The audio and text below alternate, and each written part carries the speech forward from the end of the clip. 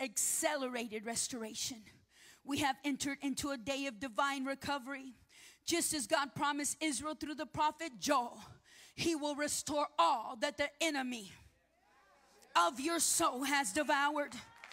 God's promise is that you will recover everything that the enemy has tried to steal. That means that every year of lost health, every year that you've had to suffer, every year that you have lost even a penny of your money, it's all about to be returned.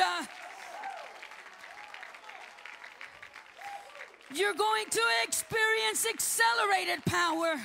God has promised us unusual power for unusual task. Acts 19 tells us that God worked unusual miracles through Paul.